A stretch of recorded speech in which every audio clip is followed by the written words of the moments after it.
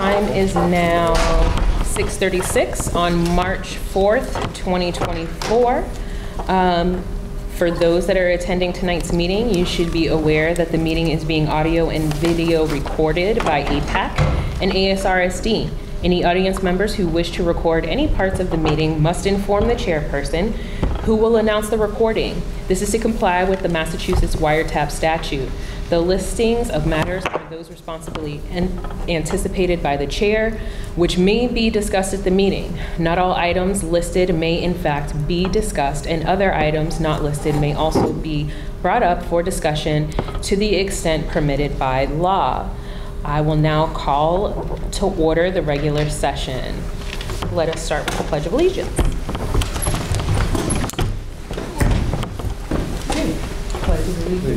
Allegiance to the flag of the United States of America and to the republic for which it stands, one nation, under God, indivisible, with liberty and justice for all. All right.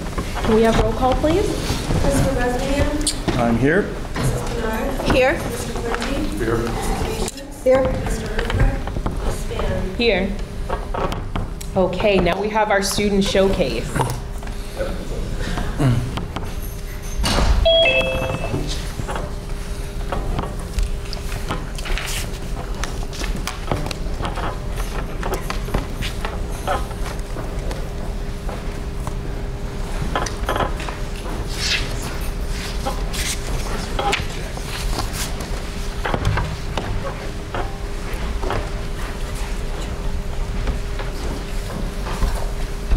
Hi everybody, my name is Desiree Figley. I'm the director of ASRSD Drama Program. This is the cast of The Lightning Thief, the Percy Jackson musical, getting ready to perform the first weekend of April. We've got students from all grades who've been working since the end of December. They're going to perform for you the finale of our show.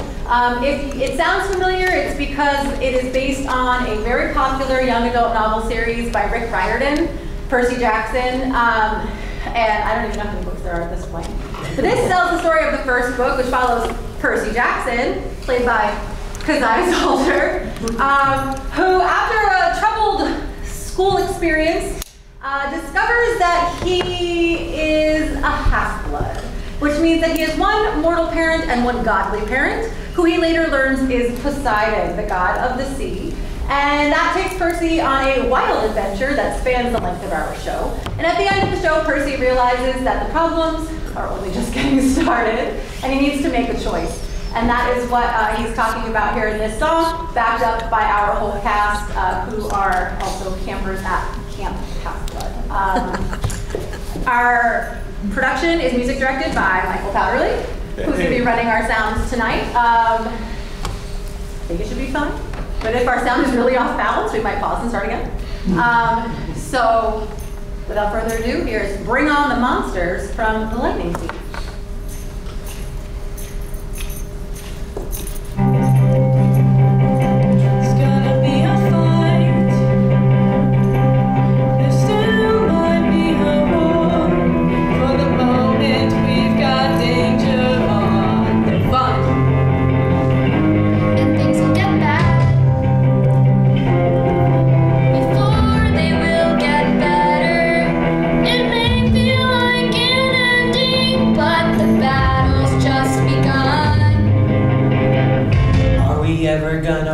Have it easy. Feeling ready. Feeling stoked. Feeling queasy.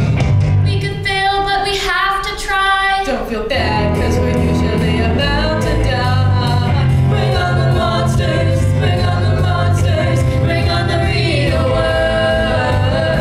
Bring on the monsters, bring on the real world.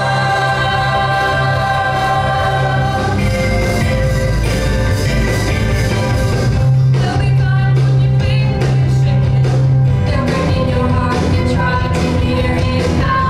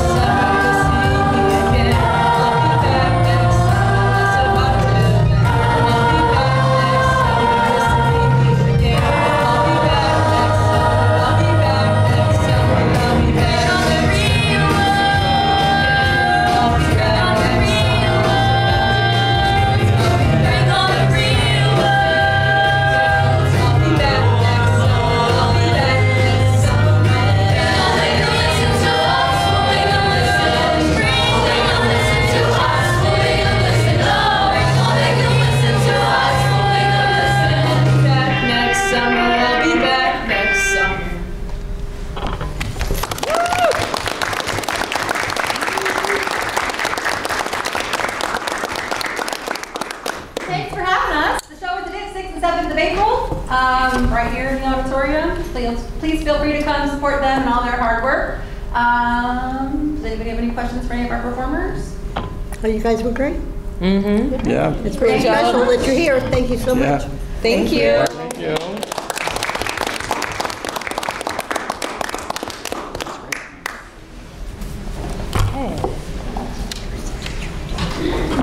It's always one of my favorite parts. You can go home now. I know, right? Okay, so now we're going to move to public comment. What? Public comment, yes. Do we have anybody online? Michelle? No? All right. Do we have anyone in the room for public comment? No? Okay. 1, 2, 3. All right. Okay, I'm going to move on to our consent agenda. So this is going to be the consent agenda vote for our February. Ooh, what did I miss? Oh, sorry, girls. See, I kept looking and I kept wondering. I was like, I knew we had our representatives. Please forgive me. I'm so sorry because you know I love that you guys come, and I was about to just throw you in after the consent agenda. So now we have our high school representatives. So I'm going to let you guys take it away.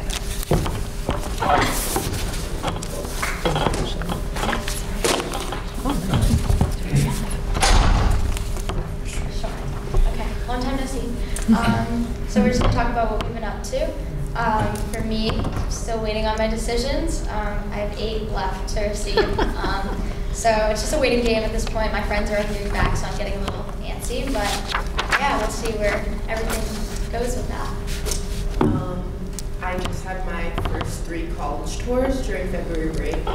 And so I toured University of Maryland, Howard University, and Hampton University. And I really liked all of them, but my top school is definitely Howard right now, and I can't wait to look at more schools. I've been trying to work a lot. I'm in the middle of winter season and spring season, so I've been trying to get as many hours. I work at Pleasant Cafe, and I see Mr. President there. I also work at the Millworks, and I do a soccer clinic with little kids, so I've just been trying to make as much as I can for college and summer and stuff like that. And then we're both starting softball season soon, so I'm really excited for that personally. I think Deb's really excited too. Very excited. We've been having captain's practices, and the first one we had 5 people, but this weekend we had like 20. It was awesome, and it was great practice, and we're both really looking forward to that. So yeah, that's what we've been up to. Are there any questions or anything? Okay, Do you know when your first game is, so we can try to make it? Ooh. I'll look it up. It's I'll okay. let you know. Definitely. It's not maybe you had in the back. Beginning of April for sure. Beginning of April. It comes fast.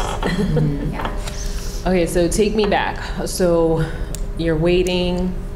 Are you anxious? Yes. Where? Okay. So where's your anxiousness lie?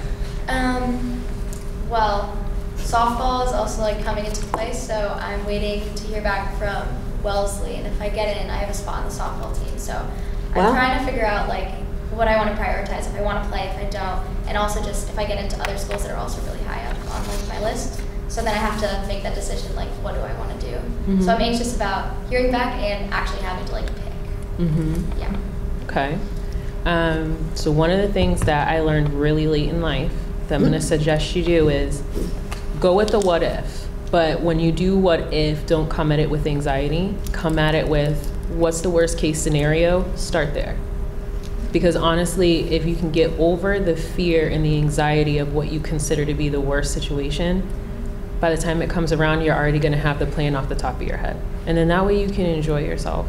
I feel like it's one of those odd times where it's very bittersweet, where they'll say, oh, it's high school's the best. I mean, I wouldn't say that, but most people, most people say that. So at least that way you get to enjoy the accomplishments that you have. But definitely do that. Remember, I think, who you are, because sometimes we forget that and we forget to look at our accomplishments, and then all of a sudden, boom, it's like the day of graduation and you kind of are overwhelmed with your feelings and can't be present. So start enjoying it now and recognize your accomplishments now, because you do have them. And anchor yourself, because there's a lot of new stuff coming at you, and I'd really love for you to enjoy yourself, especially where you're excited about softball. So even if you start there, but don't let that suck your joy out, because ultimately you're a rock star anyway. So you just keep moving forward with that. And Nia, be on the lookout at Mohegan Sun every year, and I feel like it's around March or April. All the HBCUs go up to Mohegan Sun and they play a game. They play for a championship that Chris Paul put together. And they have a little intercup challenge, and it's pretty awesome. It's a three-day weekend that you can go down and see them. So look at it, and they do the recruiting, and they have some more information. So if you want to travel and see some more of those schools, you'd be able to kind of do like a one-stop shopping. Anybody else? Yeah, Joe. Unfortunately, I've had I'll give you the advice I've had to give 3 times in 4 years. So I sat down with my kids as they're growing up. As we looked at all the universities and all the majors and the rest of that, for what you apply to, you can't make a bad choice. It's not possible to do that. It's also not possible to know what the right fit is for you 100%. The only thing that you're committing to is your first semester at your first school. That's all you're doing, and in that major.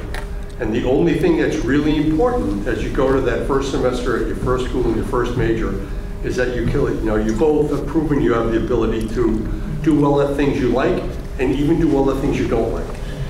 So when you go to your first semester, you have to do very well at all of those things, because if you do well at all of those things, you can go anywhere you want after that, because you're now a proven commodity. And you might find that my 3 found schools that they loved and it worked out great.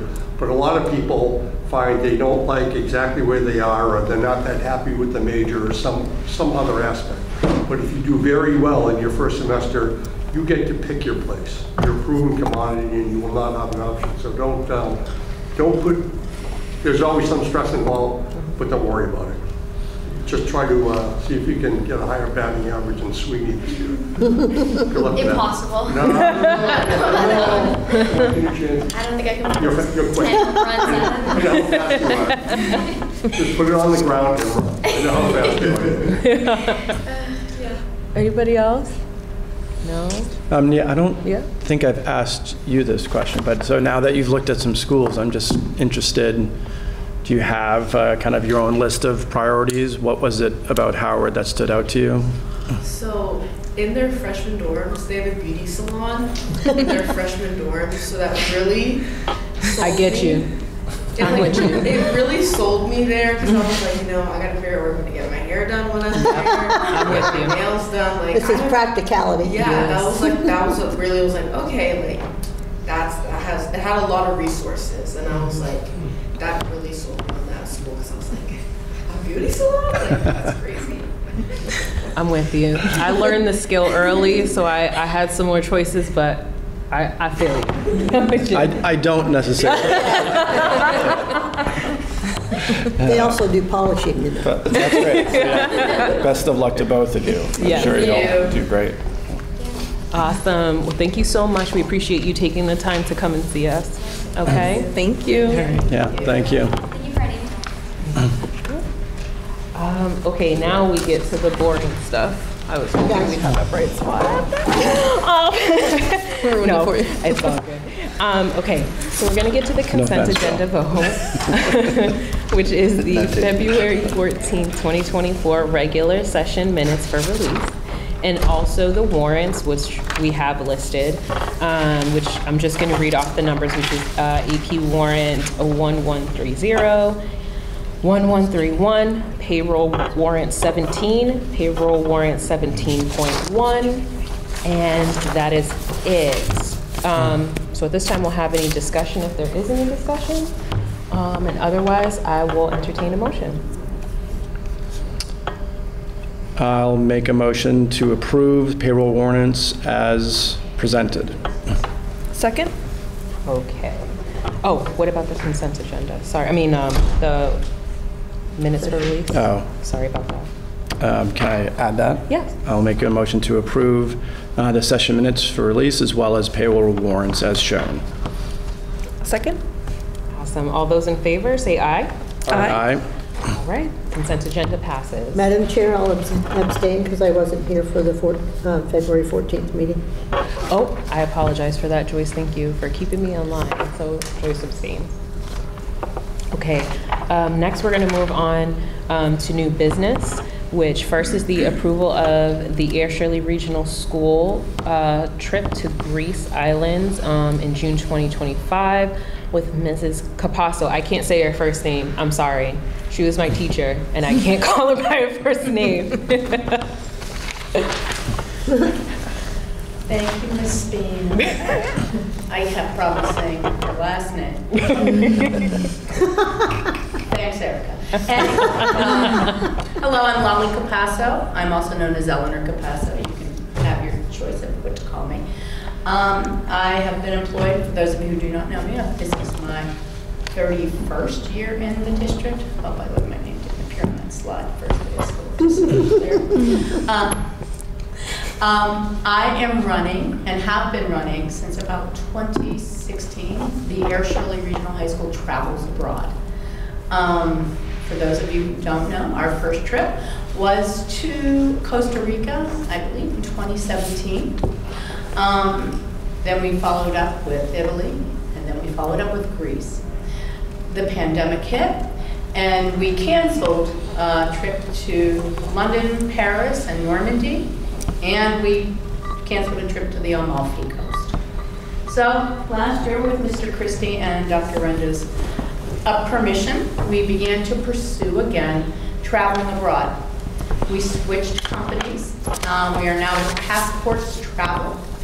And our first trip is taking off June 13th to Puerto Rico.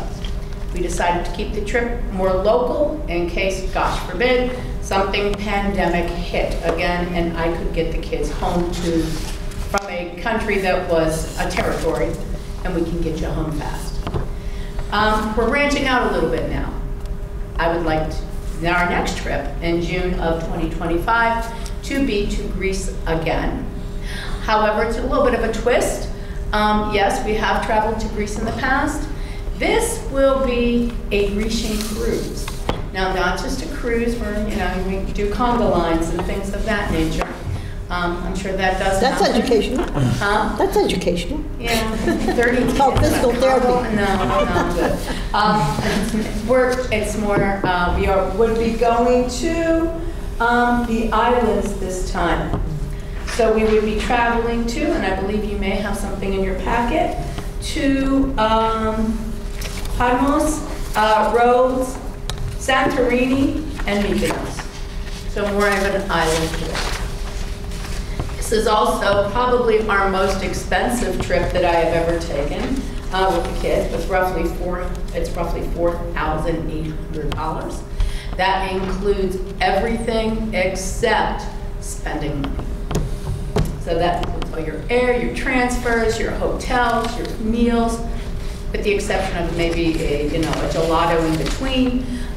Everything is included. So the price is rather high, I'm aware of that. But it is also, I believe, a 7-day cruise, or a 6-day cruise, I'm sorry, a 6-day cruise, and it would occur at the end of the school year, so students would not maybe miss the last 3 days of school, depending. I know cruise ships depart only on Mondays. We would leave the Friday before school lets out and go from there. So I'm here seeking approval and here to entertain any questions you may have concerning this tour. And yes, I do understand that the price is an issue. We do not do fundraising. That is up to the students themselves to take on that task by themselves. So I always address that one first. Mm-hmm.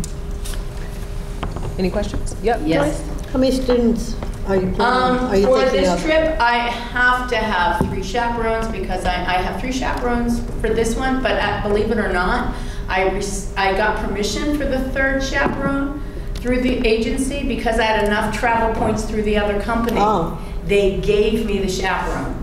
For this one, I will not leave without 3 because it's Europe.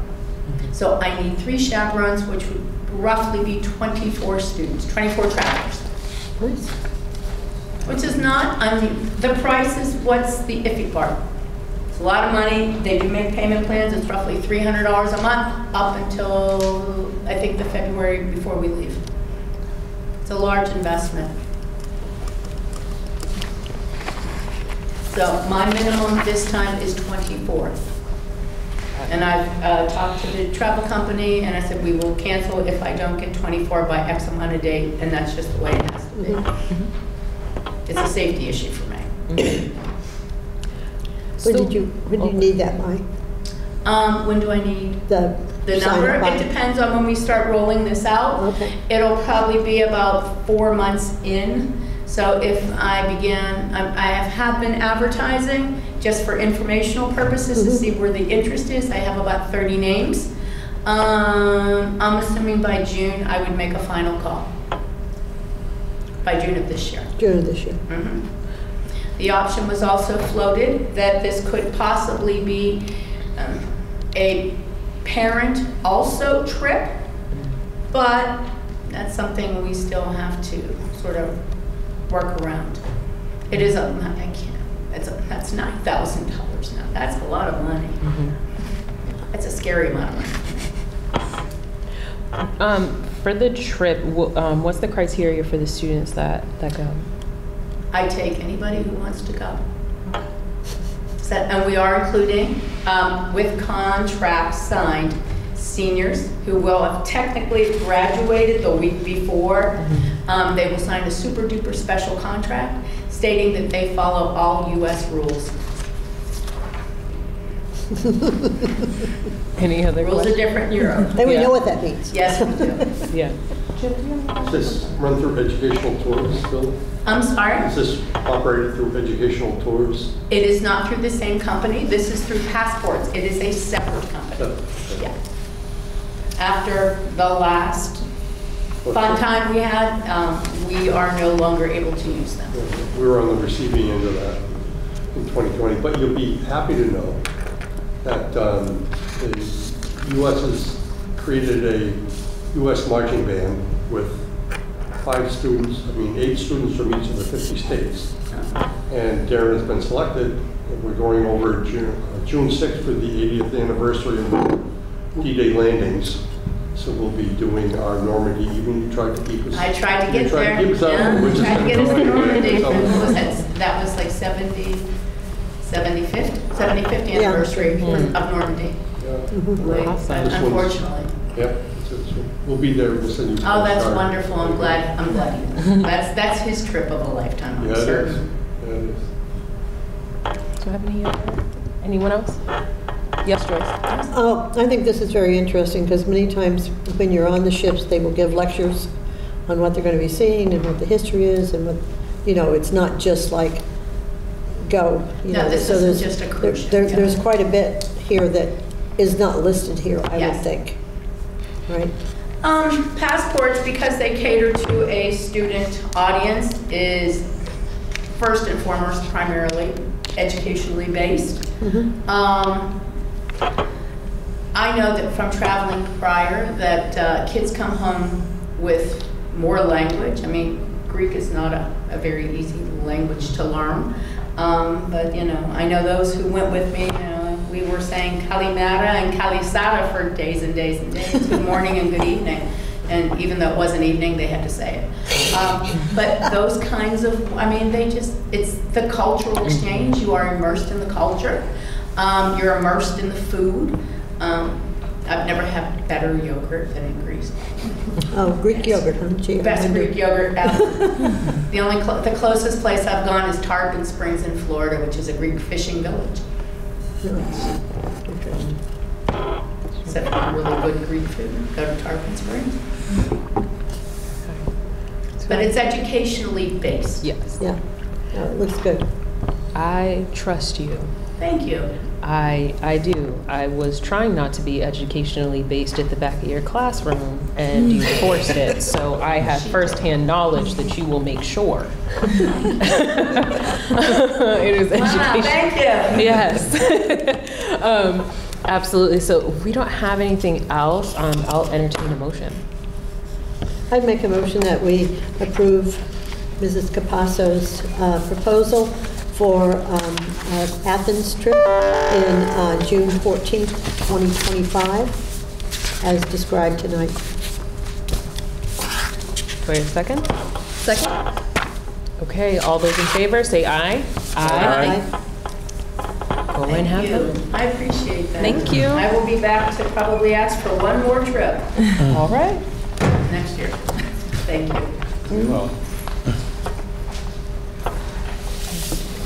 That's cool. I apologize, I'm just signing off on this, everyone. Bear with me a moment. They should have Okay, I'm going to look to Dr. Renda so that we can discuss the approval of the grants awarded. Thank you. So we have 4 grants to make you aware of tonight that we have been awarded. Some of these are recent, and there was one that we got a few months ago that we're just bringing to the school committee now. The first is the Massachusetts Department of Public Health Behavioral Health Grant for $105,658. This grant is to support the behavioral health needs of students. It's a 3-year grant from February 1st of this year through December 31st, 2026. This grant is really based on prevention, prevention of substance abuse, and also reducing the needs for students to be outside of their classroom. The way the grant puts it, it is reduce the need of timeout rooms, but it's really what their aim is to keep students in class. So we're looking at this grant to use to provide supports for some of our students so that we can provide for the need before there is a need to be removed from the classroom. The second is a DESE grant, Social Emotional Learning Grant for $150,000. That is actually from January 19th of this year until June 30th of this year, so that is a good amount of money to spend before the end of the year. This could be used for looking at some of our Tier 1 social emotional curriculums. We are also exploring and working with DESE to see if that can pay part of an adjustment counselor's salary. We're still waiting on confirmation of that. That would allow us opportunities to use what we were using that funding for something else. We've also been awarded a DESE IDEA improvement grant for $16,890, and this is to provide professional development for our special educators who will be implementing a new IEP process beginning next year. And we are also awarded a grant of $15,000 through DESE. This is the Homeless Emergency Support Grant. This is for the migrant shelter that is currently in air. We received this money, I believe, a couple of months ago, and this is to support the educational needs of students residing in emergency shelters. That is a one-time grant. That is not the daily $104 a day funding that we have received one payment for and expect at least two more payments from DESE before the end of the year. The SEL grant, is there a way if you do some consulting contract prepay to meet that? Just a tight time period to spend that kind of money. But yeah, if you were able to negotiate a year or 2-year contract for support the programs existing in a prepay status, does that meet the requirements of the grant? we can't prepay. Prepaying is not allowed. What we can do, what we will be able to do is spend every single cent of this grant. There is a process to have this fund something that we have already funded through our general fund. We just have to make sure that it is very clear where that money has gone and it was spent. I believe the technical term is journaling over the money. I believe that's what it is. Please correct me if I'm wrong. That's correct. I know we will spend every cent of this grant, which will then possibly free up other funds to do things like you are suggesting. We just have to make sure that we follow the RFP to the T, which we will do. Jane Mooney, our grants director, is already in contact with DESE, asking if the easiest way to do this is to have it pay part of her salary, because that would be a relatively big chunk of this. But it's money that we need and will spend. And hopefully this will help alleviate some of the burden that we'll be carrying into next year. Joyce, did you have something? Okay. So on that first grant, and I'm going to ask a dumb question, I know the answer already, but I'm just hopeful. So that is not each year for 3 years, is it? That is the total for the 3 years. That's the total, so I need to divide that by 3. Essentially. Doesn't sound like it comes out enough to open the door. You know, it's actually, that's just over $30,000 a year is a nice amount of money to get for this type of work. It will be, we're very happy we're receiving.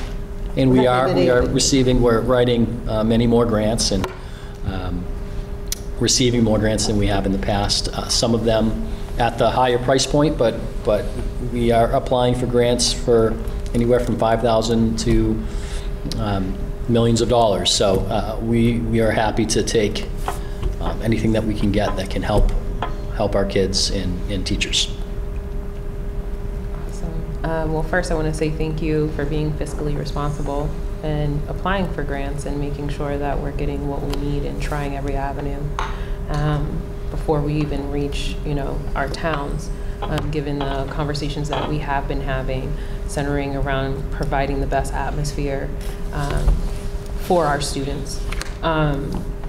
What I was wondering is, what does it look like when you're, and I'm not saying this is exactly what your exact plan, but for the behavioral health grant, does it, according to the guidelines, could that be something centering around, for example, there's DBT skills that can be provided, particularly at the elementary age. So for example, if you notice that particularly elementary age kids wear their emotions on their face very easily, they haven't learned yet, how to hide them as well, unless there's trauma involved. So typically what happens is if children can learn how to acquire DBT skills, which is you teach them an acronym, usually it could be anywhere from 3 to 4 letters. So for example, STOP, right? So let's say a child is kind of getting spun up, they're anxious, not necessarily angry.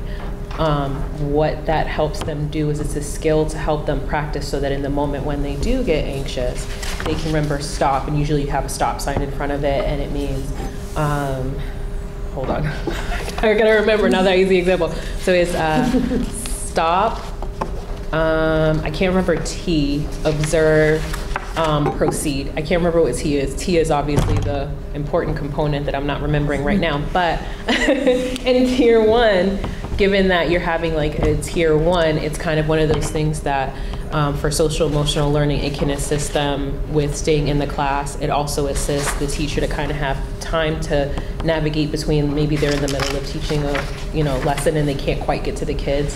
So is that something where maybe you provide I don't want to say curriculum because I think that's not the right verbiage for it, but either providing like PD for it, those educators that would implement that, or is it a different type of grant? Well, that specifically, I'm not sure. I'd have to look into that, but first I would ask what the acronym DBT, because I'm drawing a blank here. Dialectical behavior therapy. Thank you. Thank you. Louder, please. Dialectical behavior therapy. Thank you. Thank you. Some of those strategies are being actually taught through our Tier 1 second step, and I believe possibly in Trails of Wellness, though I'm not as familiar with the curriculum. And that's some of the things that are pre-taught for the, do you remember the Common Corners that were implemented in all the schools? So the Common Corners are a place a student would take those strategies that they've been taught during those lessons and actually go to the Common Corner to utilize. Sometimes they can do that from their seats, but the Common Corner would have some other devices there that could help them do this. I can find out for you whether or not this could be used for that. I don't know offhand.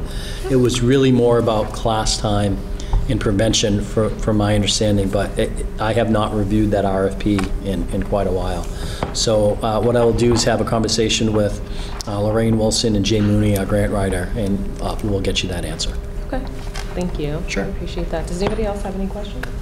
Yeah, I just had a question on the homeless emergency support grant. Did they require you to like allocate that specifically to those students, or are you just kind of putting it generally towards? It did, yes. It had to be something that we were using that would help those students. And quite frankly, what we used that for, that 15,000 was for Cartwheel. I think we presented on that. So Cartwheel is a virtual therapy service that we actually had qualified for a grant through the Department of Health. They pre-qualified us for $15,000 for the grant. The district would have to pay the other $15,000. And what that gives us is 50 virtual counseling therapy slots for our students. We can get any student in the district, we can get into therapy in 2 days, which is insane time frame right now. If you are looking for like a typical therapeutic service right now, you're looking at anywhere from 6 months to a year to get in. So it's a 2-day turnaround. It is virtual. Some students prefer that, some don't. It really depends on the individual, but we are taking full advantage of that. Oh, great. So when we have a student, whether they're in that shelter or not, with a severe need, we do a referral, we get them in very quickly. Now, oftentimes what happens, it's kind of a bridge. So they'll be in that until a slot opens up where they can be in person. Oh, okay. But it seems to be working great. I believe this is a grant that we are going to qualify for right away through the Department of Health again. So it was really kind of a no-brainer. It was, they were giving us $15,000. We needed an additional 15, and you know, we have kids from every school who are enrolled in this now. So, that's great. Yeah, it was. For the grant writers, kind of a general question, is that person like actively just pursuing grants everywhere and then coming to you when they find them, or how are you kind of searching? Because I do this all day at work, but it's both. I mean, there's so many different places you can look. So yeah, it's both. So he's coming to us when he comes across something that he thinks we may be interested in. We're also sending things to him because we're bombarded with opportunities through email and the commissioner's updates about things. What we're trying to do, though, is we're trying to be responsible. We don't want to change what our mission and vision is and chase the money. We're trying to find grants that are going to support what we are already doing or what we want to do, not just saying, hey, this is a large chunk of money, let's change the direction where we think we should go, chasing the grant wins, which I'm sure doing what you do, you've heard that, I'm sure, before. Which it's challenging because sometimes there could be a grant that we would probably get, but it would really kind of turn us in the direction we don't want to go. One that we did get that I wanted to make sure you had an invite was the farm to schools. We got that last year, we presented, but I think the smoothing machines are going to be up and running relatively soon, so we wanted to make sure we invite school committee to come try a smoothie. These are crazy machines. But yeah, it's a combination. I'm sorry I got off track there for a moment. It's a combination of Mr. Mooney finding them and asking if we'd be interested, and then us sending him grants saying we need your assistance with this. For instance, I emailed him today. I need his assistance with the Student Opportunity Act grant. The state completely overhauled how that is done. It was typically a 25, 30-minute grant for me to write. That's not the case any longer. It is a huge process for a very small amount of money for us. So, Jay jumped right on it, and he's getting that process started for us. We have to prioritize. And to be clear, what we're going to be using that for, I think, moving forward is we have used Effective School Solutions the last couple of years in the high school to meet some clinical needs of some of our neediest kids. It's been great. It's really worked. My first year here, we lost, I believe, 13 students either to transferring to an alt high school or dropout. Last year, I believe it was 1, and this year it is still very, it's 1, maybe 2, and I think that the students who we've lost weren't even involved in that program. There are other factors. So it's worked really well.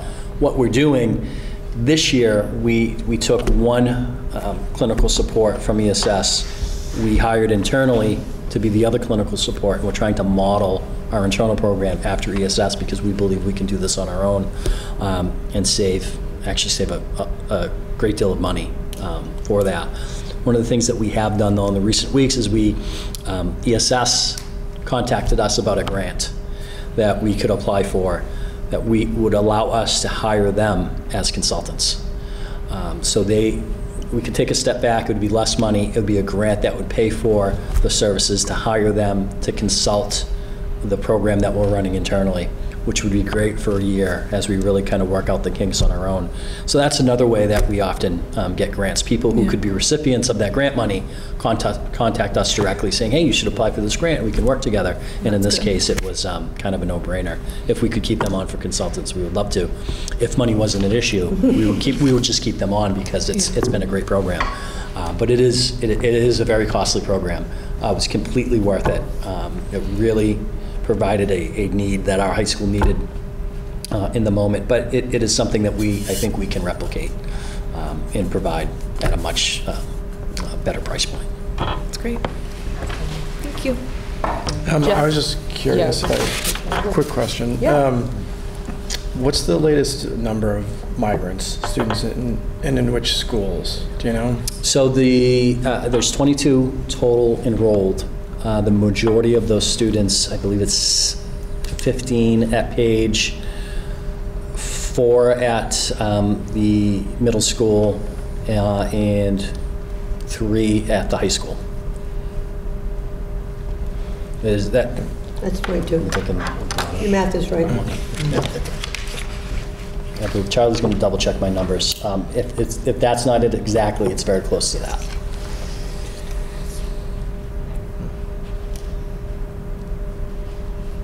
While Charlie is checking, I do want to say I have had the opportunity to check in with the high school student families, and it's nice when I hear from the student that they feel welcomed. And they had a couple of, I wouldn't even say issues, I think it was just a matter of changing, right? So it's a lot of change for one kid. And I think it's a sophomore, maybe? I believe. I don't think it was his freshman year.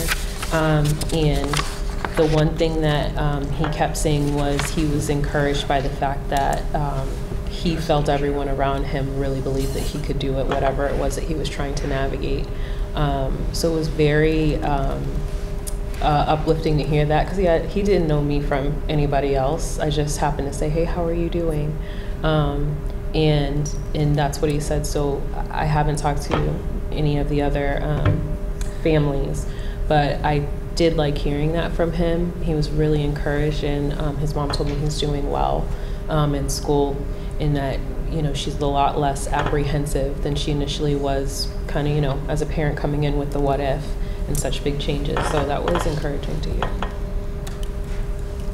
So Regina, we can't confirm those numbers right now, but what I can do is email the school committee tomorrow with those exact numbers. Yeah, Okay. that's right. It doesn't have to be exact. I Yeah. just had, It's I- Page wow. Hilltop by far has the highest enrollment. Yeah. There are many more than 22 students or school-age children who are living at the shelter, but many of them choose to stay in their school of origin. So though they're living there, they can choose to be transported back to wherever they were attending school before. So we transport kids to Boston, Lawrence, Fitchburg, Lowell. Lynn?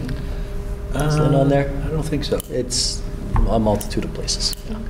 We would prefer that they would choose to right, come to school because with their us. cost is still, We are splitting that transportation Split cost with the transportation cost. school of origin, which is, it's expensive. There is some reimbursement that we would get next year for that, and it's about 80% of that is reimbursed. The target is about 80%. The target is 80%. and does also the cost per student go to those school systems? From The- Air Shirley? No. what Where we they're pay- enrolled, yes. We're not paying, though. The aid money would go. Right, the $104 a day, Okay. yes. Where they are. Yes. Okay. But no cost to us? Right. Yeah, outside transportation? Yeah. Transportation. All right. And, oh, go ahead. Sorry. Is there any conversation, like, do you guys reach out to them to see if they want to come next year so that we're prepared in case, like, all of them happen to be going to Page Hilltop and then all of a sudden, you know? Yes, so what we are trying to do is work with our Community-Vento liaison, because typically what would happen is you want to provide that school of origin for a reasonable amount of time. Typically, that's the end of the school year. Yeah. And then we would have the option to ask them to come to school. We don't know currently if this is a different situation because of the migrant shelter status. So we're trying to find that out. Okay. But the mock in the shelter, they have actually been tremendous to work with. They get back to us quickly, you know, except for some of the confusion about the transportation in the beginning. They've been great. So we will continue to work with that. Mr. Deppie's been in contact. Unfortunately, our McKinney-Vento liaison retired, and we were never assigned a new one. But Mr. Deppie was able to convince someone who does it to be our liaison. Yeah, so we are getting answers, but not necessarily as fast as we did when we had someone just designated to us. So we are working on that to try to get people to make the decision to come to us. Okay. Joyce, did you have a question? So I guess we're all on the same point here. So you mentioned that the 15,000 grant could be used for like counseling. Is it also used like for Chromebooks and hotspots, and it says educational needs? The 15,000? Yeah. It could have been, absolutely, but we used... It's what you can do with it? We could have done anything we wanted to with that money, that 15,000. Yeah. It was just a one-time grant for districts who have a migrant shelter in their district. And I think the name is unfortunate because it's not really a migrant shelter. Many of the students are just homeless. They've lived in Massachusetts for the majority of their life, or other states. I think a lot of people, when they hear migrant, that they're thinking that these are people coming from outside of the United States. And there may be some, but most of them are citizens that were either with us here in Massachusetts or in other states. Well, it's right to say homeless shelter, not migrant shelter in a sense, right? Yeah. People are homeless.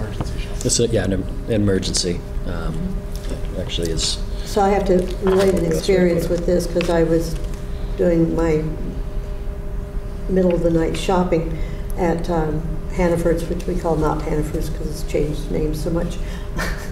And so I get out of my car, it's about 8:30, right? The other night it was warm, and there's kids playing tag over there. Not it, that. I'm like, this is cool, can I go play? So it certainly was a bright spot. You know, you think that it's not, but it is. So, interesting. So I do believe we do need a vote. So if we don't have any more discussion, then I will make a motion. I will entertain a motion. I'll make a motion that we accept the 23-24 school year grant awards as listed tonight from our administration. Second? Okay, all those in favor, say aye. Aye. All right, passes. Thank you. For that, I am going to move on to Mr. Plunkett for the certification of the FY25 budget. Madam Chair, we have a full presentation ready to go, but what I would suggest is that we start with the changes since the last presentation. Yes. We have been working with the member towns, Aaron Shirley, and we've met with our local representatives, state reps. There was Jamie Eldridge was there, Cronin's office. Cronin's office was also representative, and the gentleman from Cena. Leominster. Cena. Mr. Cena. So they heard we plead to them about the grants, the grant funding going down, and the ESSER 3, the federal COVID money is going away, and really trying to keep these positions in the budget or get them into the general fund budget. So the first slide I'm going to go to is page 11. It's the budget drivers and projections. We have a couple of changes here. So this was in the prior version, the last time we presented, this was about 13, the middle section of drivers was about 1.3 million. We've lowered it by reducing the amount for the ESSER positions. We had $768,000 there. We've reduced that to $250,000. We think this would probably get us 3 to 5 positions. We were thinking probably the behavior specialist and some counseling. We also, as part of this, we would suggest or propose a transfer from E&D once it's certified to get the rest of those positions in that we wanted. That would get us almost half of the positions that are in ESSER 3 right now into the budget.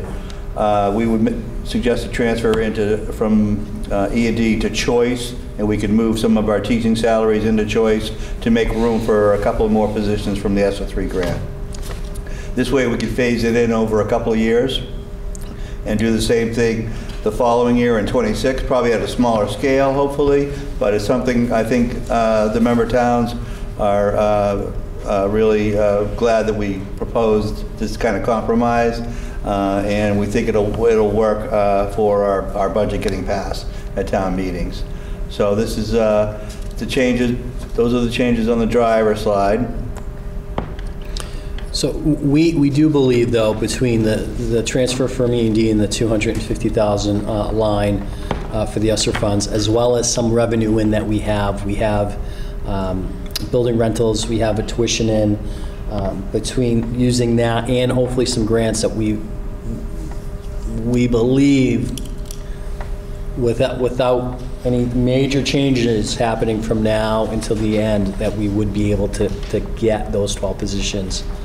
Not all in the general fund, but be able to get some of those positions into the general fund next year, float these positions for an additional year for services that our kids need, and then try to move some more in the following year, and hopefully through some of our revenue streams in, building rentals, tuitions in, school choice, to keep reducing that number until the majority of these positions are in the general fund. But this will be a what we thought would hopefully be a 2 or 3 year process is probably looking like a 3 to 5 year process, but we can, I believe we'll be able to do it as long as there's no huge changes of enrollment between now and the end of the school year. Is that fair? There will be some cuts, and by cuts that would be a change in positions, but I don't know if we will have to, though someone's job may change, we probably aren't at this point, as of today, with what we know today, I want to be very clear, have to cut any teaching position, any teachers. A position might change, but I don't believe we'll have to cut a teacher, an actual person's job. Does that make sense? That does. Did I articulate that? Okay. Any questions on that? Yes, Joyce? So, the amount that we were initially considering from E&D was $350,000. Excuse me, I'm sorry. That has that number changed? Along with the 250 would give us 600,000 total. That is just a near mark that we made, so we could get 600,000 total for those positions. Yeah, but we didn't vote that. No, yet, that's right. pending the school committee approval. Right. And any transfer from E&D will not affect the assessment, because we'll be transferring it to the general fund and then right into one of our revolving funds. Instead of cutting something, you're not going to see it on the assessment, right? Correct. And because I don't remember my name, so what is the balance then in E&D? What would we have left in E&D? And right now, is there a recommended percentage for E&D? Well, it can't go over 5% of the operating budget, or you have to add it to the budget. Right. But we're at 1.1 million right now, so we'd be down to 800,000 if we took out 300,000. Right. I just couldn't remember the numbers. Thank you. Right. I'll do a memo if we're going to propose the transfer with all the balances, so you can see. Do we almost have to have that? And I know we're on a deadline here. I understand that. I'm not being too bad. Should we have that in place before we make the final approval on this? Or we can still change this if it goes down? We can recertify anytime. We can recertify anytime? Okay. Yes. We are hoping, though, that we can certify tonight, because it does need to be certified 45 days before the first town meeting, and this would be the only opportunity. Just making you aware. Thank you. So moving on to the next slide, there's no change. This is the governor's aid package. Basically $53,000 increase to revenues, and they decreased our expenditures by 190, so we're about 245,000 to the good on the revenue. We'll keep an eye on this and keep this updated as we go through the process. The foundation enrollment is where the state starts, or where they set the Chapter 70 program.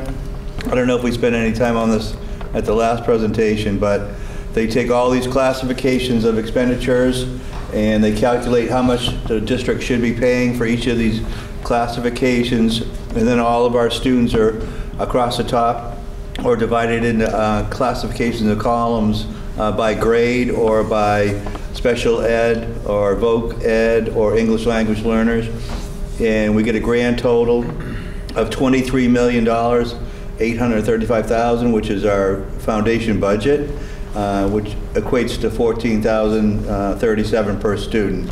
And this is important in the calculation of Chapter 70. So we go into the summary. To the left, you see our calculation for Chapter 70. Basically, they show what we had last year. They take that foundation budget of $23 million and subtract the required local contribution that's also calculated by the state to get the amount of Chapter 70 we should have. So at 8.1 million, that's less than we got last year. So we're a hold harmless district, and we get the minimum aid, which at this point in the process is $30 a student. So we get $50,000 increase to Chapter 70. Now the top right side is the comparison to last year. And two very important numbers. You can see the foundation enrollment, we're down 14 students, but the foundation budget is up over 3%. I can't see that good on that one. You're right, it's 3.10. Yeah, 3.1% increase to the foundation budget. And the next number down, the required local contribution that's set by the state for the member towns to pay is up 5.6%. So those are pretty significant increases when you look at a reduction in foundation enrollment of 14. The state is pushing out the foundation budget to correct for health insurance, special ed costs, English language learners, and disadvantaged economic students. So it's something that keeps getting pushed every year as they try to correct for it. And it is attributing to the overall increases to our budget. I think we looked at this one at the last presentation. This one splits that foundation enrollment between Air and Shirley. For FY25, we've got 1,698 students, 972 from Air, 726 from Shirley. That's down 15 for Shirley, up 1 for Air. And then they split that 15,652,000 by the percentage of their enrollment, and based on what the towns can afford to pay. So they come up with 9.7 for Air, 9.7 million, and 5.9 million for Shirley. That's an increase to Air of 648,000, which is pretty significant for an RLC increase. And Shirley, even though they're down 15 students, they still have an increase. They have an increase of 189,000. So you're probably thinking, how do they calculate that required local contribution?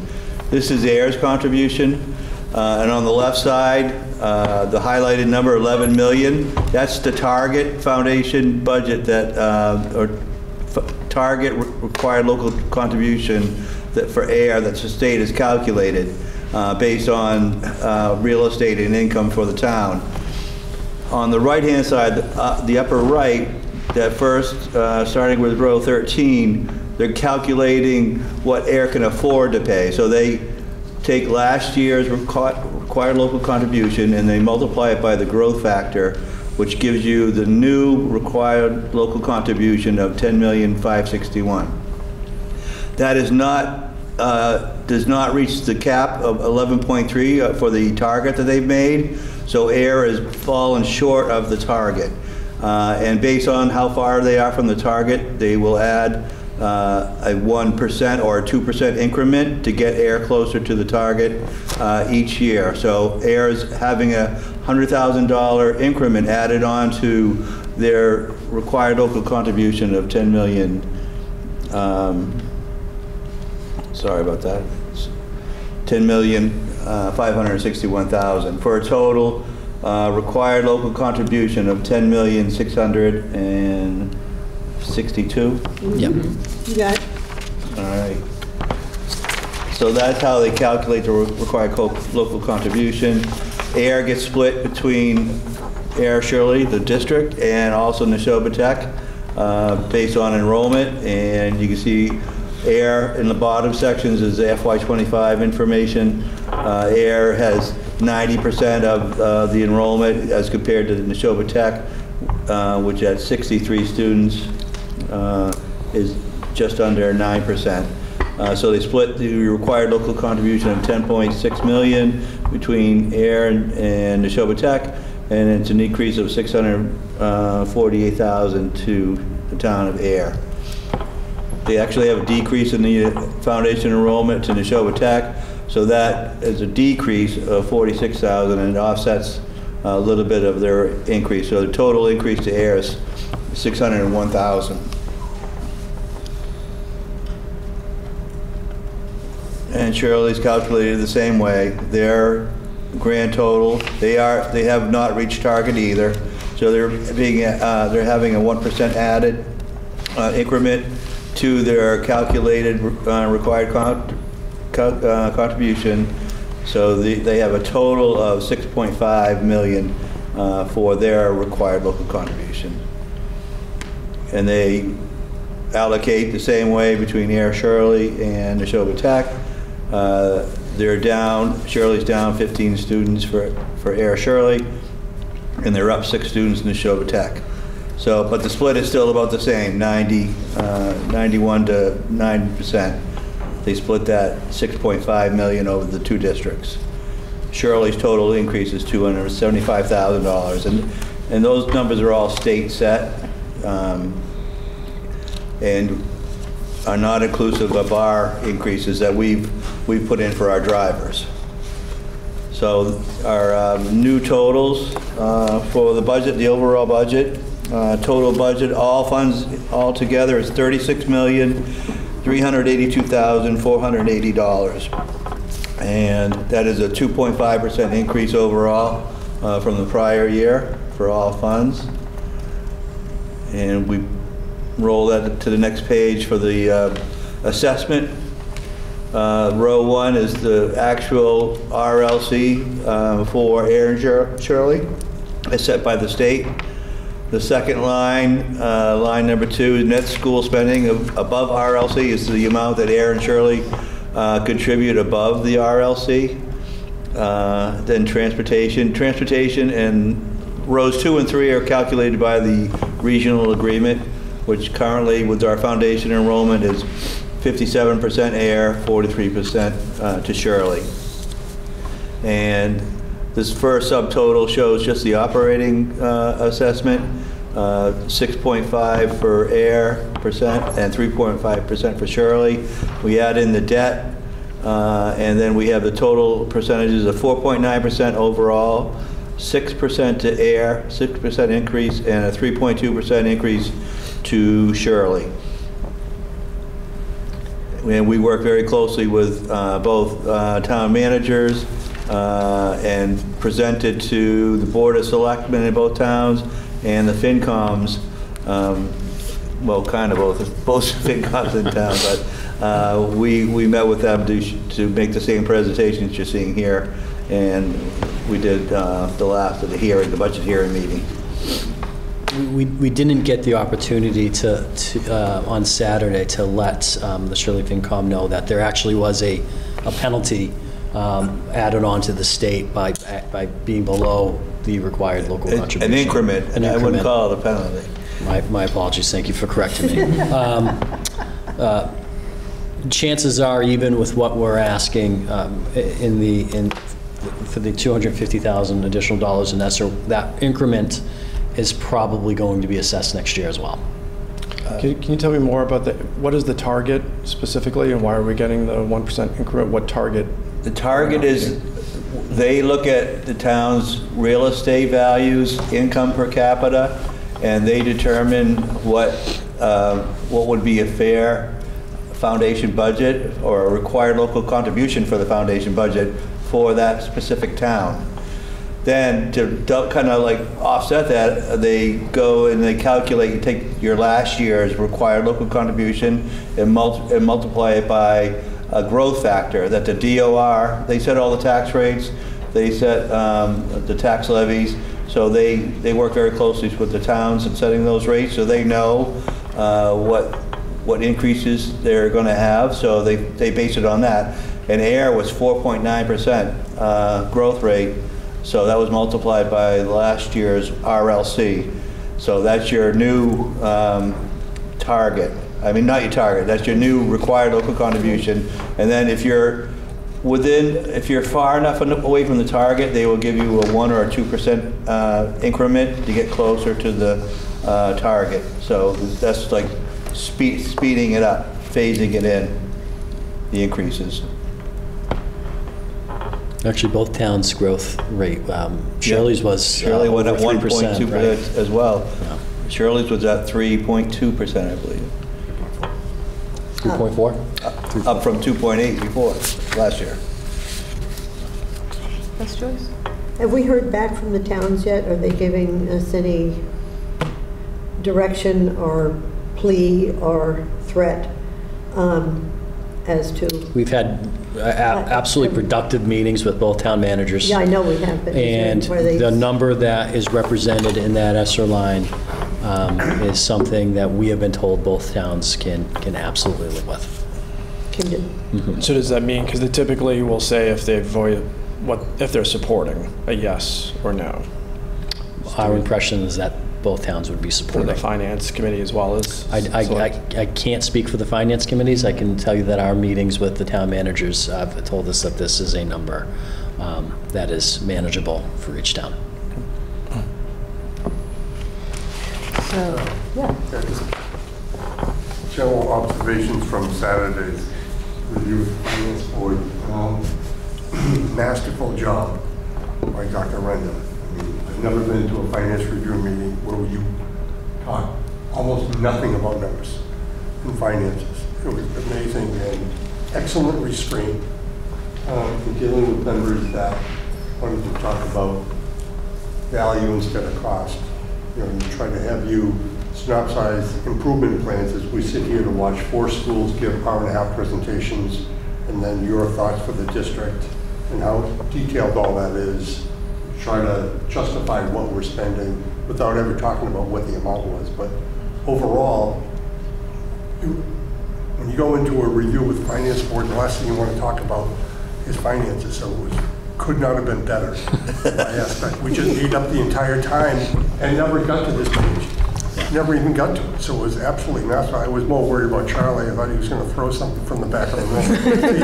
The temperature was going up, but absolutely superior job. But it also did point out the fact that they clearly, from the questions they were asking, do not understand the Chapter 70 aspects of this. Both towns are changing from the mean incomes and the cost of the properties, and that's only going to mean this thing is going to continue for quite some time. Mm-hmm. You know, so the fact that we can come up with these sort of numbers, you're not going to be seeing those numbers in the next couple of years. We continue to all right, you're doing a good job managing your towns, and property values are up, and all these things are happening, but that means you're going to get less and less and less state money. Mm-hmm. So the burden for increasing to support these things is going to fall on local contribution.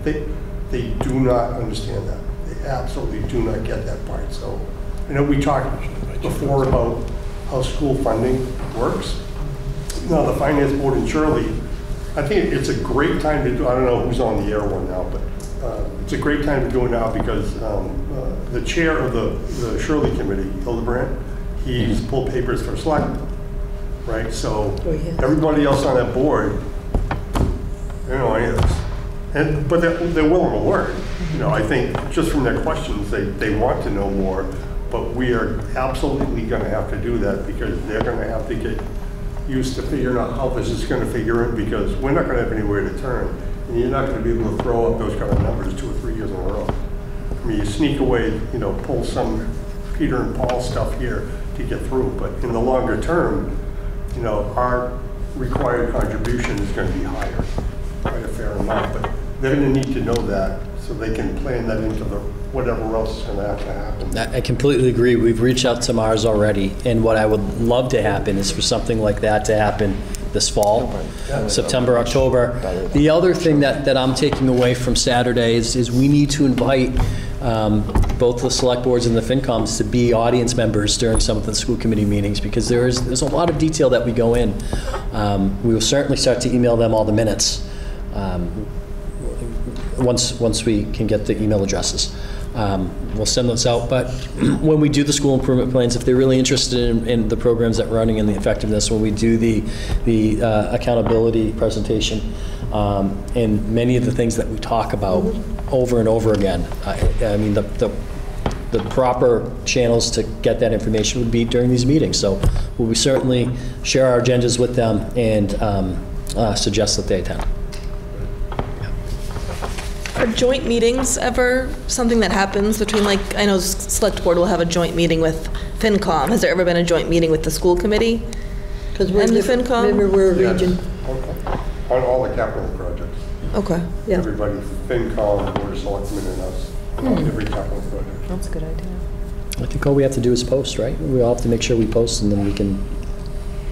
It just seems like maybe we need to be a little more encouraging that the participation happens. It's not happening like voluntarily, so maybe if we had like a joint meeting, it would be a little more effective to communicate so that you shouldn't have to do this presentation, you know, 6 times in one budget season, so. Well, the Neshoba Tech does it 9 times, so. Well, I mean, who's competing, but I think. Yeah. No, but I mean, when you're a region, you end up doing to your towns.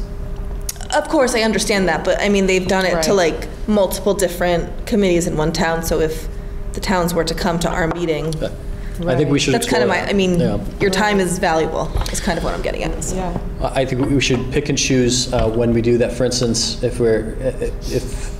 when we present the school improvement plans and some of the initiatives that we're having, I think an invitation is appropriate, not necessarily a joint meeting, because really that is up to you all, right? You are the school committee to ask the questions and to drive us in a certain direction.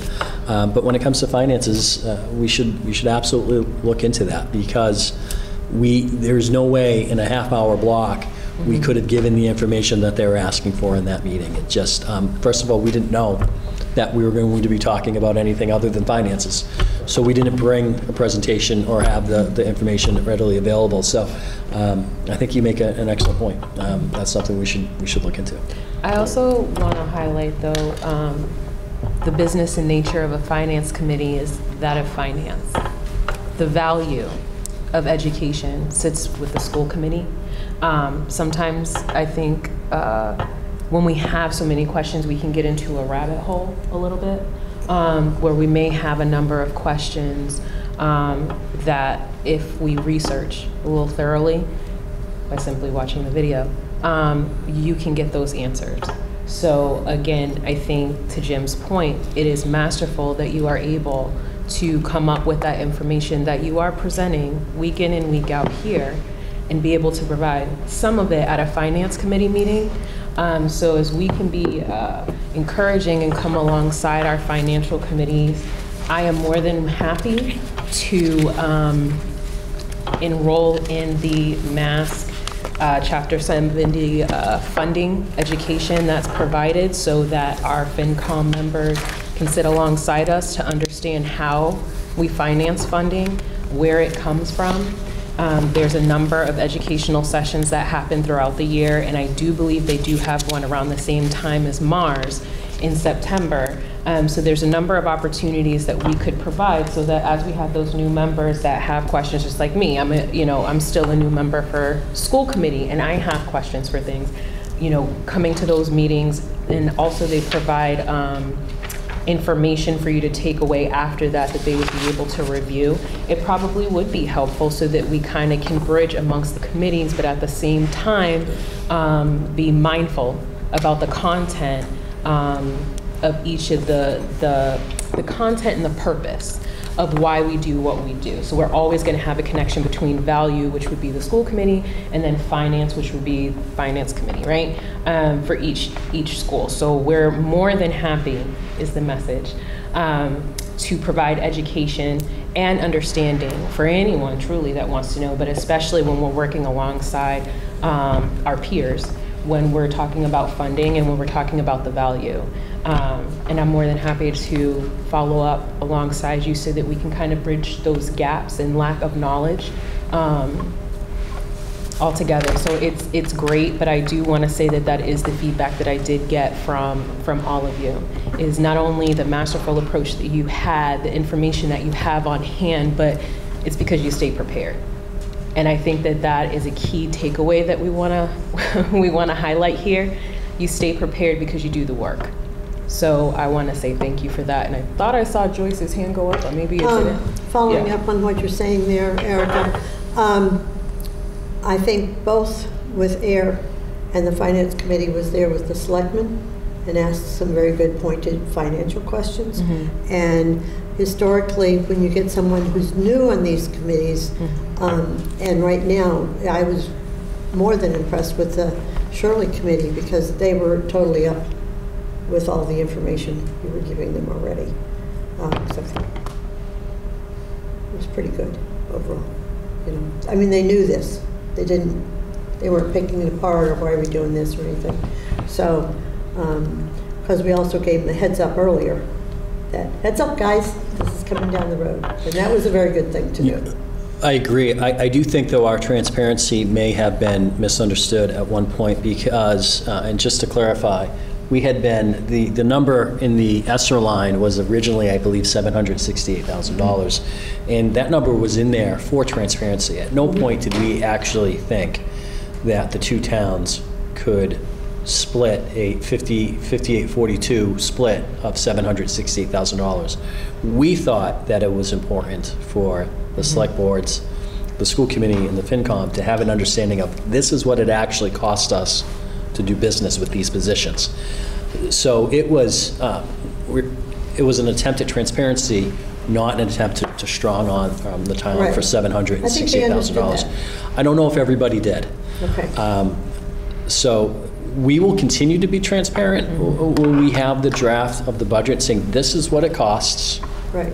We know that this number is going to come down, but this is what it actually does cost. So when grants go away or the state cuts our funding, and we want to keep the services that we are providing for our students. And granted, it's not always services. It could be other things. It could be athletics. It could be arts. It could be whatever.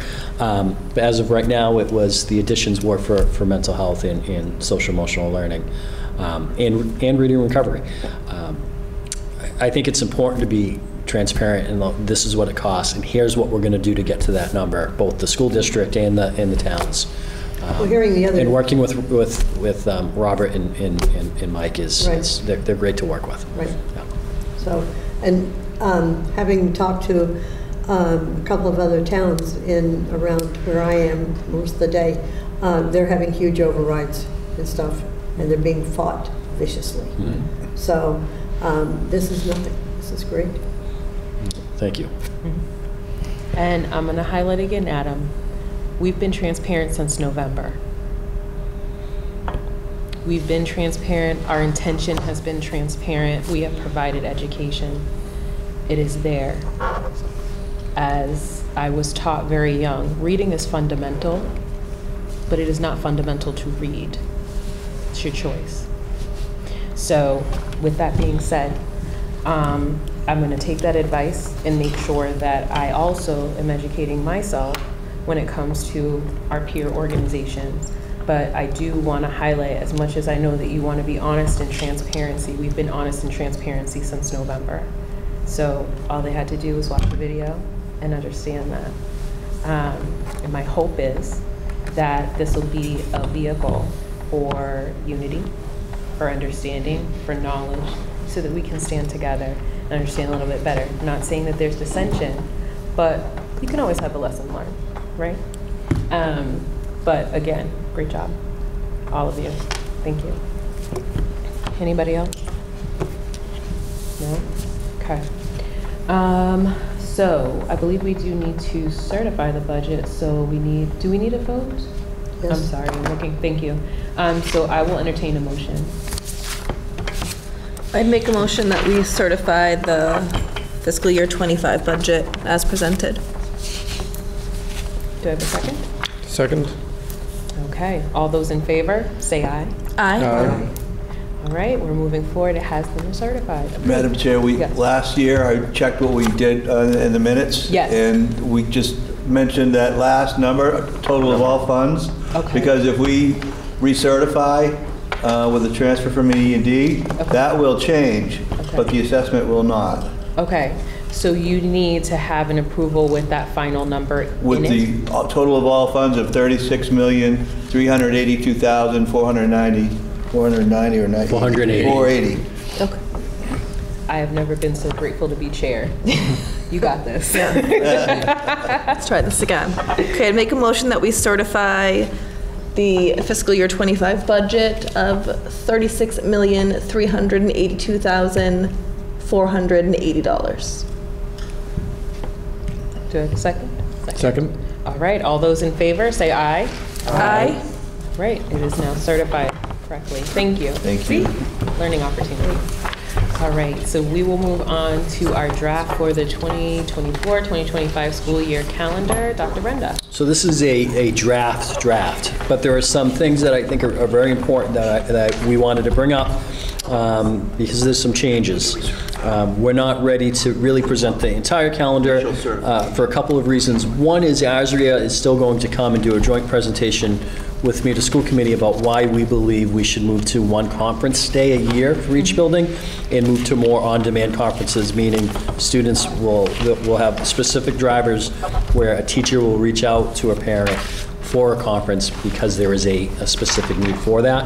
I know ASRIA believes that we are just about there for an agreement. This is something that school committee would vote on, which would change some of these other dates. But really what I want to present today in the draft, and this is a big one, is we are looking at asking the school committee to consider having us start on August 23rd. That is a Friday. And the reason, and if you notice, we typically have 2 school days before school starts. So in that would be convocation, some classroom time, and then a day of PD. That's not enough. We don't have enough time in the beginning of the year, at least for next year, to get everything done that we need to get done. So here's the ask. We currently have 181 student days of school. We are asking that next year, school committee considers to have 180 days, and that we take a day and put it on that Friday, the 23rd. This would allow us to have teachers have a full day setting up their classrooms, which has been an ask every year in every district since I can remember. It would also allow us to then have 2 full days of PD. One of the things that we learned from the coffee with cabinet, so it's not coffee with the superintendent anymore, it's coffee with cabinet, and I bring all my friends with me. But one of the themes was that teachers are asking for professional development and dealing with trauma. And we have provided a ton of social emotional professional development these past 2.5 years. One of the glaring omissions is trauma-informed instruction and trauma-informed schooling. So that's one of the things that we want to do. I know that's a big ask. We feel that it will really help teachers. Having that full day in a classroom as a former teacher would be a huge help to them. Having the 2 full days of PD will help get us ready to open up the buildings. The other thing that it would allow us to do is it would allow us to keep the last day of school on June 13th while still not having school the day before Thanksgiving. I know that we had mentioned that before. I'm not sure the school committee's appetite to that, but just to give you a little bit of data, our current average daily attendance is 94%, pretty good. On the day before Thanksgiving, this past year, it was 84%. In 2022 is 85%. 2021, not too bad at 88. So it is a day that many parents are choosing not to send kids to school. Anyway, I should have ran staff attendance. That slipped my mind, but I would imagine the staff attendance is probably a little bit worse on that day than it typically is also. Those are really the two big, the major changes that we're kind of ready to present. Some of the other things that are going to change, depending if we can go to the one conference day and on-demand conferences, that would change some of the early release days that we have on there because they would no longer be needed. And then we would consider moving others because of MCAS testing, but we are not quite ready to make those changes on that. But any questions about the moving from the 181 to the 180, the full day of classroom setup in the PD 2 days before school, or the day off before Thanksgiving? I'm happy to entertain any questions or concerns. Yeah. Just kind of an initial question, and I've been asked this by several parents. Why do we go back for 2 days and then have a 4-day weekend? Because it's a nightmare for parents that work. Like there's no camps open. It's just really, really challenging for working parents. So seeing that extra day, could you move that to like the week before, and then could we finagle it where we start after Labor Day, or is that just absolutely out of question? Because I know some school districts do start after Labor Day. Do we have, I'm going to have to check, I should know this, but I don't. Do we have in the contract that we have to start before Labor Day? No. We don't. We don't. Right. We could absolutely look at that. Okay. Yeah. And I don't know anyone else's opinion on it. I just know. I think it's a good idea. Every year it's like 2 days and then a day off. I'm just like, but why? Why? Right. That's a good idea. And that's just coming from a parent of tiny humans. Like, I know everyone else probably doesn't feel that way, but it's hard. I've been there. Yep. I get that. Yes, Joyce? I used So to the get my Friday the soapbox 30th? out and preach Just Friday the against August 30th those you're talking days about, right? before Yeah, Labor that Day. random day off. I'm sorry. I used to get my soapbox out and preach on those days before Labor Day because that was the only time I could I could go on vacation. And enough staff that I and my kids could go on vacation. And I thought one of my kids was going to have a heart attack one year because he missed that day. So I agree. Yeah, I think it's a great idea. Yeah, it's. I don't know why we started doing that, really, if you want to. I think it's something that many districts do. Certainly, we do get input from ASRIA. That we don't, and that's all it is input. The calendar is completely up to the school committee to vote on. That works out fine now because Labor Day is the 2nd. We go through this every single year, but when Labor Day is the 7th, it doesn't work so good. So you can't really pick the Labor Day thing. But right now, I think by making that change for this year, it'll be fine. As long as everybody recognizes that when Labor Day falls later, that's not going to be possible unless you want to be here June 24th. So Yeah. just, it looks like you'll be able to work that around that for this year.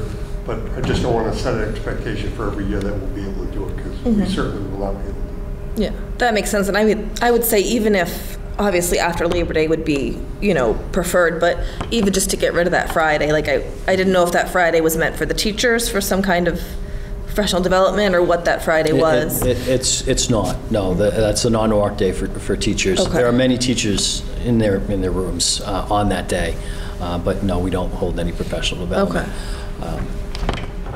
So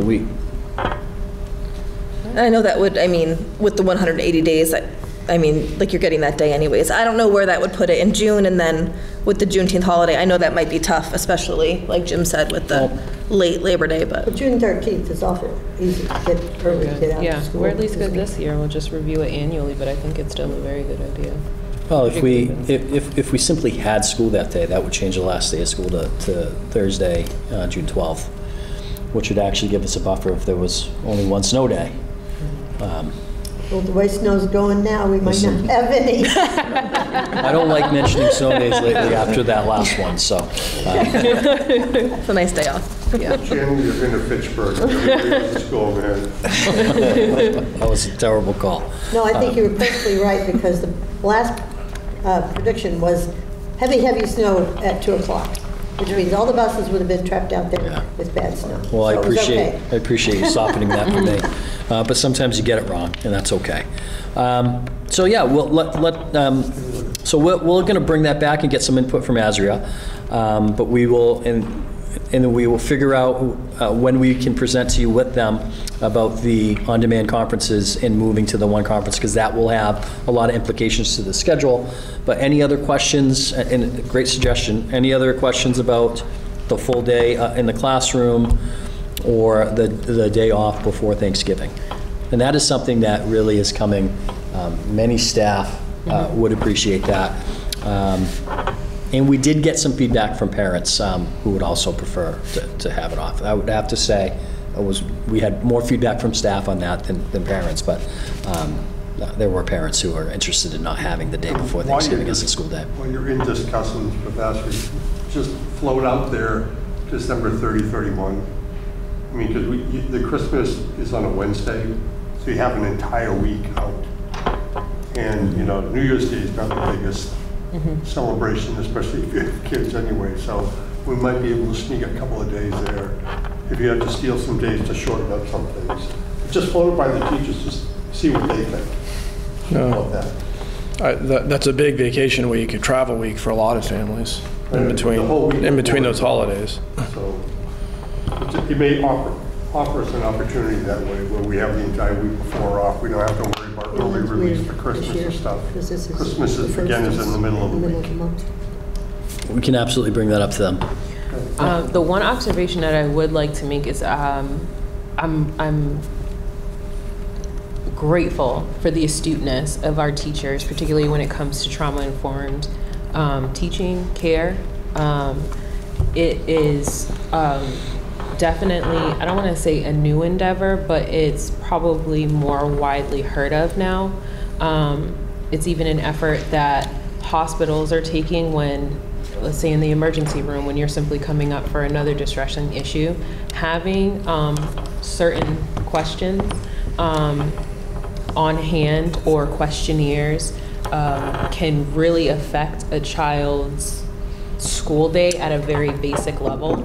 And I'm really excited to hear about that. I know for myself, I have freestanding inpatient psychiatric care, which is a little bit different. So we're not attached to a medical facility. It's solely psychiatric care. And that's one of the endeavors that we're actively, really trying to dig into. And some of the just small efforts that we've made in education and as far as interaction with our patients, and we do have children who start at age 3 and go all the way up to geriatric, it can completely change how the children react to their stay. One, it's scary because they're on a locked unit, right? But 2, even in the classroom setting, when they hit, I think it's the 2-week mark, it can make a huge amount of difference for what they are taking in.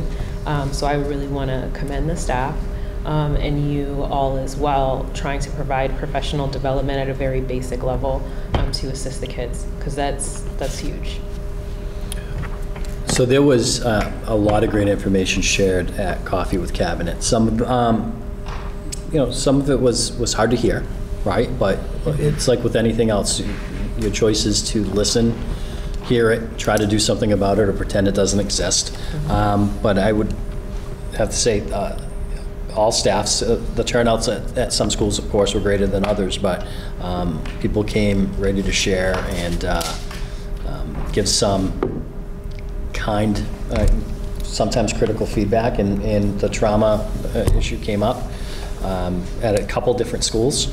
I think we're going to schedule the next one for the end of this month, if I'm correct, Michelle. So one thing we will do is throw invites to school committee if you want to show up. We'll probably do first come, first serve, so there's no, if you want to attend, not show up.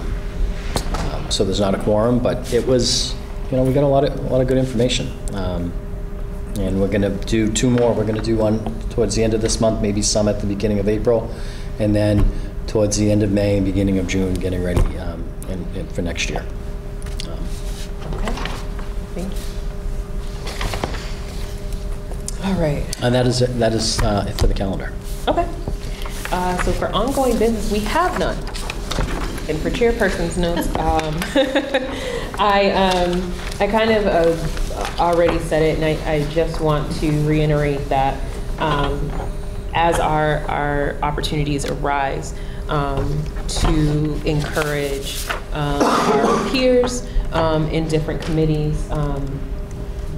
We are going to try and make the effort. I know, again, myself, I'll be looking for the mask emails. I know one, I think, just came out today that had some upcoming classes that'll be informational. I'm not sure if they were virtual because I didn't get in depth in the details, but we can always, bring along our peers and look to have some more unity and comprehensive understanding and spending as well.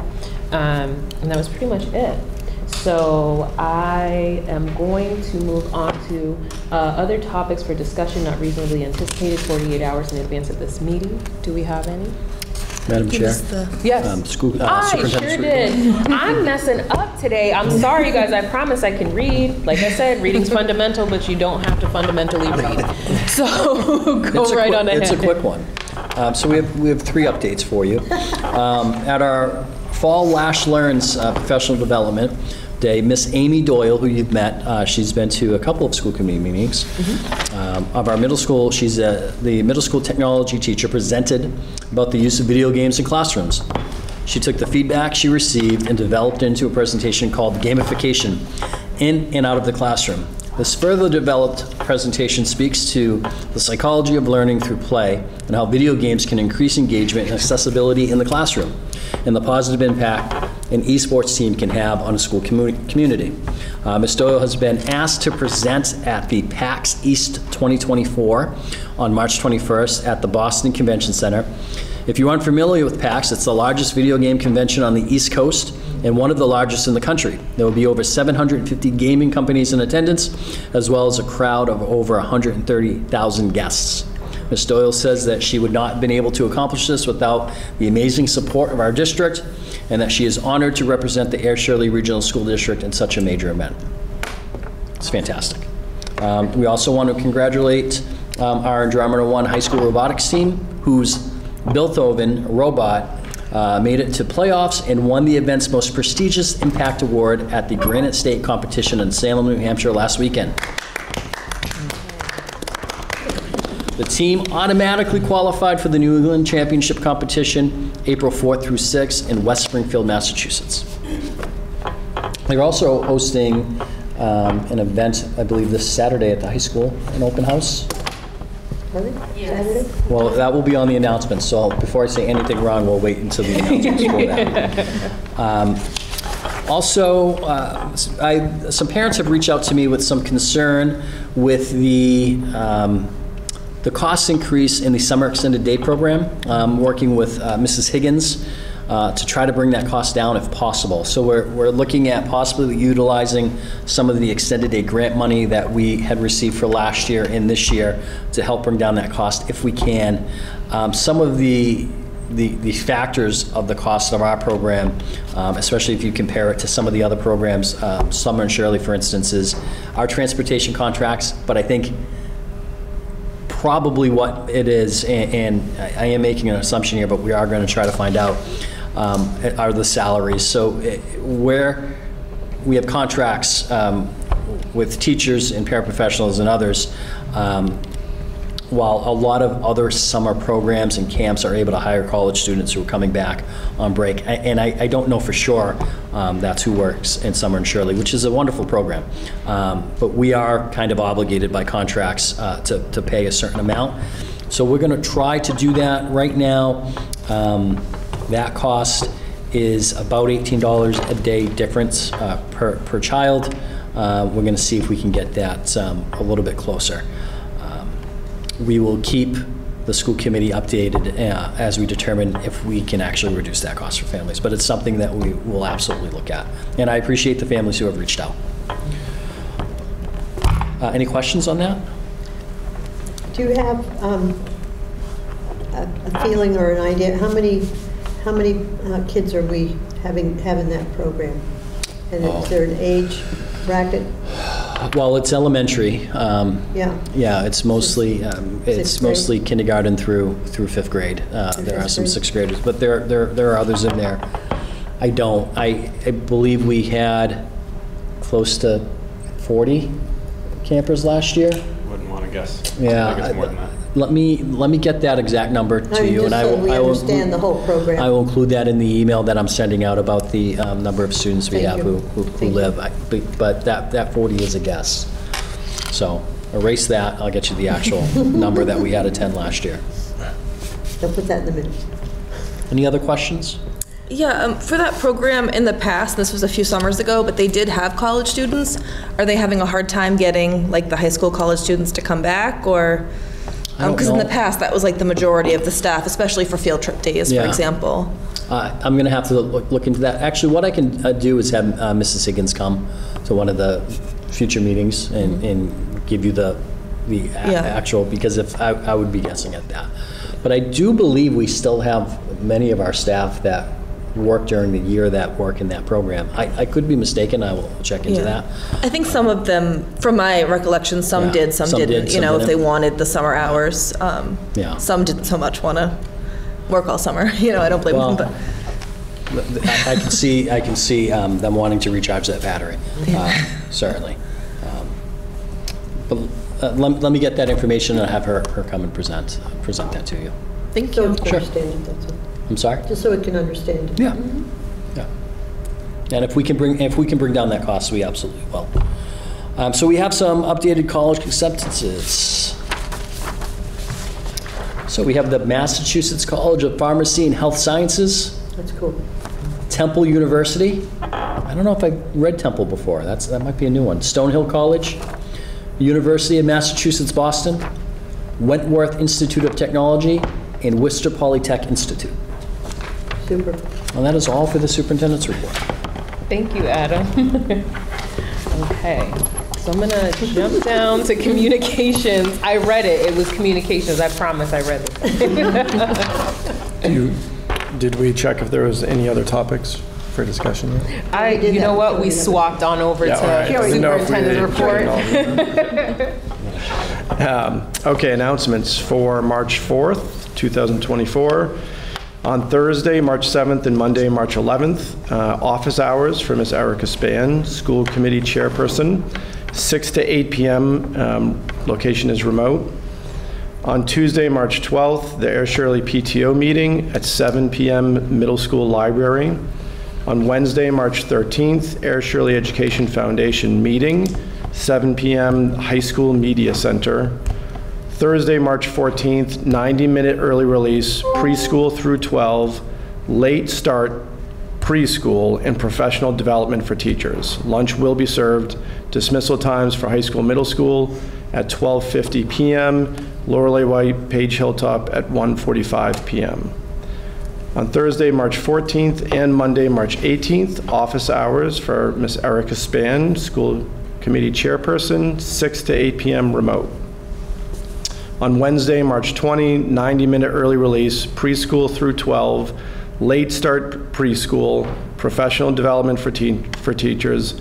Lunch will be served. Dismissal times for high school, middle school at 12:50 p.m., Lorelei White and Page Hilltop at 1:45 p.m. On Thursday, March 21 and Monday, March 25, office hours for Ms. Erica Span, school committee chairperson, 6 to 8 p.m., remote location. Wednesday, March 27, 2-hour early release, grades preschool through 5 for conferences. Lunch will be served. Dismissal time is 1:15 p.m. And Wednesday, March 27, school committee meeting, 6:30 p.m., middle school library. Again, Wednesday, March 27, special education parent advisory council meeting at 6:30 p.m. in the middle school classroom 142. And Thursday, March 28th, 2-hour early release, grades preschool through 5 for conferences. Lunch will be served. Dismissal time is 1:15 p.m. And Thursday, March 28, office hours for Ms. Erica Spann, school committee chairperson, 6 to 8 p.m. remote. May we add 2 announcements? Yes. Andromeda 1 is we got the fundraiser information. So they have a Chipotle fundraiser at 252 Mill Street in Leominster. That's this Wednesday, March 6th, from 5 to 9. 25% of the proceeds will go to the Andromeda 1. And March 9th, this Saturday, there's a community open house here at the high school from 10 a.m. to 11 a.m. Again, for Andromeda 1. We're having Chipotle tomorrow, and I don't have to cook. So I appreciate you, Andromeda 1. Thank you. And the food at the Point, I've forgotten the name of the restaurant, that gave the fundraiser. Oh, Anthony's? Anthony's, thank you. Anthony's Stone-Fired Pizza, or whatever. Yeah. It was good. Okay. So we do not have executive session, so I will. Woo. Can I give just a end of season shout out? The boys basketball team came from 18 in the playoffs, came from 18 points down in the third period to take a lead with 40 seconds left. And somebody sank a free-pointer to give the other team the lead. We had our final look at the basket, it didn't go in, but superior effort on a much higher ranked opponent, really coming back, and that showed a lot of grit. The girls won their first playoff game at home that they hosted here against Blackstone Millville. And then if you're ever feeling the need to do penance, drive to Cohasset on a Friday afternoon. That will certainly fulfill that. But they met their match in Cohasset and have ended another season. It's always, no matter when the season ends, it's always something to watch the seniors, because for many of the seniors, this is their last competitive game that they're ever going to play in the sport that they're in. So it's always something to watch, and to have both of the teams make the playoffs this year and show that kind of success. It was amazing, really amazing. Thank you, Jim. Well, then I have to do a shout out for my nephew, my bad uncle. Cole New placed second in all of New England for the indoor 600 Wow. at the track New England's. Awesome. And the boys track team, Cole is participating in the individual 400, but then the 4x400 team is going to be running in nationals this weekend. And also the sprints middle relay team, boys, are going to be competing in nationals this weekend as well. Is that the Margaret Lewis? It's split this year. It's been at the New Balance, but there's also the College Worlds going on at New Balance. So the first 2 days are at Reggie Lewis Arena, but then the final 2 days, I think, are back at the New Balance, the track. What, they're 495 off? Right off of the Pike, yep. At the New Balance, headquarters. Our kids are doing great, and I'm glad to hear it. I'm really glad. Okay, so I'm going to entertain a motion for adjournment. I'd make a motion that we adjourn at 8:25. Second? All those in favor, say aye. Aye. All right, meeting adjourned. 5 o'clock in the world.